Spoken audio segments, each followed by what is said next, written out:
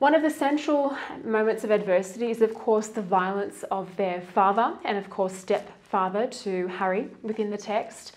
The violence and his alcohol are a central motif that build the challenges that the boys are faced with. And of course, it also bleeds into this notion of the innocence of these young boys being tainted by their exposure to such violence within their family.